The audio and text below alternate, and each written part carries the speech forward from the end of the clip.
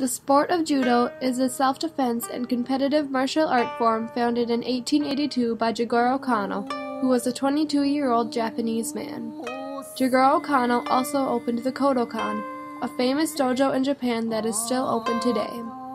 The main principle of judo is that a competitor's strength and size do not matter, and a smaller person can defeat a larger one just with the use of skill. Although this should mean that all sizes and shapes of people will have equal opportunity in this sport, that was not the case. Although women were allowed to practice judo, they could not train in the main dojo. They were taught in separate classes and could not compete or earn more than a 5th degree black belt, while men could earn up to a 10th degree black belt. One of the only students still living that was taught in the Kodokan by the original founder, Jigoro Kano, is Kieko Fukuda.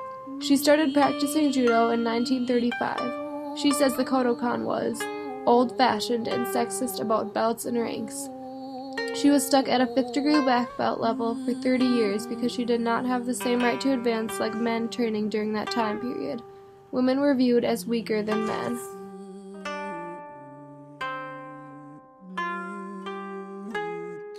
On July 30th, 1935, in Brooklyn, New York, Raina Glickman was born, although everybody knew her as her nickname, Rusty.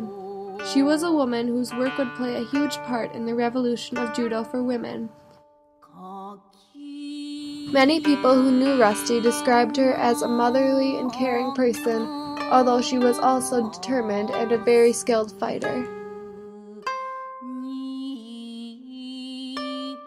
I have her memories of, and please don't get me wrong, a very wonderful Jewish mother person to everybody, and a wonderful lady, someone who I felt honored to have had a chance to meet a couple of times. Rusty was introduced to judo at age 20 in 1955, training at the YMCA. She was the only woman training with 40 men. She tried to fight in competitions, but was not allowed to because she was a woman. She realized how unfair this was and wanted to make a change so that all women could participate in these competitions.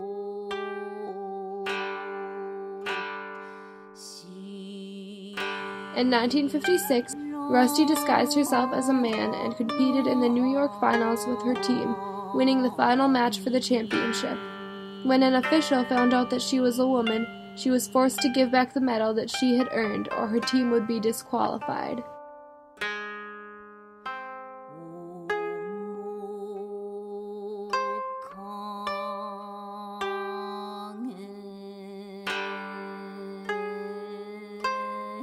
She continued to compete, pretending to be a man, and won more than half interclub competitions against men.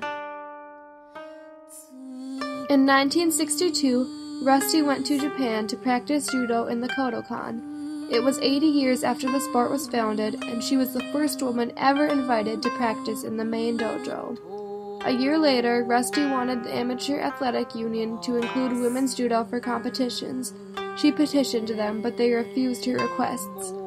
In the same year, she held the first interstate judo competition for women. It was in New York, and 55 women competed. In 1965, Rusty formed 2 women's judo teams, a New York one and a New Jersey one.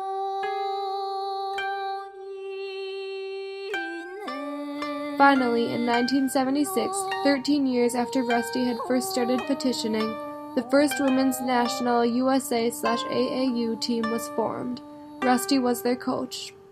She also raised more than $180,000 for the first Women's Judo World Championships in New York's Madison Square Garden.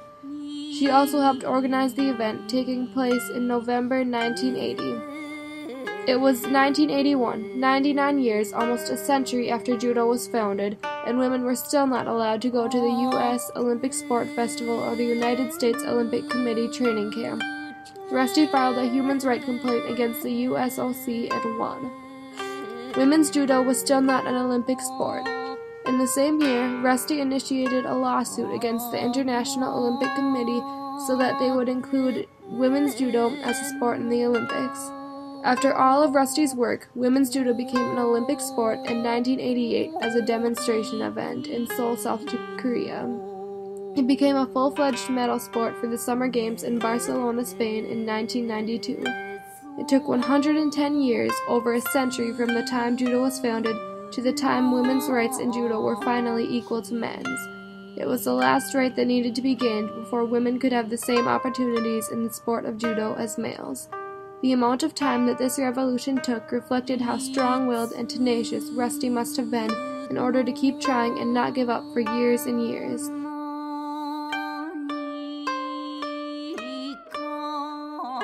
I believe that women receiving equal rights in judo was a step forward in all women's rights, leading to women receiving equal rights in other sports and even outside of sports. After women's judo became an Olympic sport in 1988, other sports followed. For example, 9 years later, the University of Minnesota Duluth formed a women's hockey team in 1997. They won 5 national championships in 10 years. The men's hockey team has won 1 national championship in 47 years. Today, women enjoy competing and training in judo, whether they are in the Olympics or just having fun learning a new skill with friends. Women getting equal rights in judo has impacted my life because I practice judo and am part of a dojo where I am happy that I can train and get all of the opportunities that I and all women deserve. I asked some female students in my class why they like judo and why they think it is important. Very good.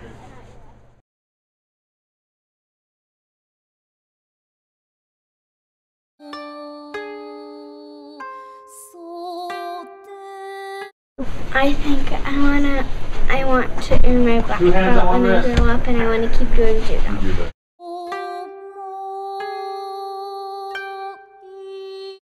Because it makes me feel like I could do whatever I want.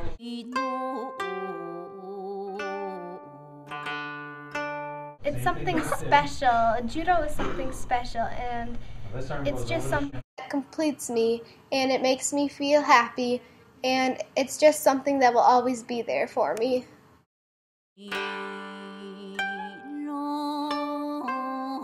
Well, you know, every time you win a medal or you get happy, it's kind of like a sign of victory that It gives you a self-confidence boost. Yeah.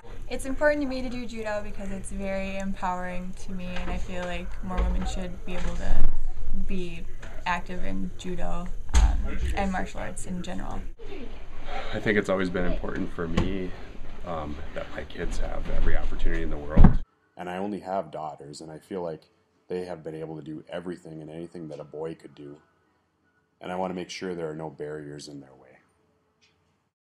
It's a sport that women can compete very strongly with. They're very competitive. They're much faster than the men. I think some of the best judo is done by women. Today, women are still fighting for equal rights and treatment in sports. Even though a woman holds the longest record for a ski jump among women and men off Whistler, British Columbia's normal ski jump built for the 2010 Vancouver Olympics, women will still have to wait until 2014 to get their first ever opportunity to ski jump in the Olympic Games. Unfortunately, Rusty Kanokogi died from cancer November 21st, 2009. Before her death, she received the Order of the Rising Sun from Japan in 2008. It is one of the highest honors given to a foreigner. In 2009, she was added to the International Jewish Sports Hall of Fame and awarded with a gold medal from the New York YMCA to represent her lifetime's work and replace the one that she had been forced to give up about 50 years before. I think the legacy that she leaves behind is that women can do anything in or outside of sports. She showed that if you never give up and keep pushing for what you believe in, there is no limit.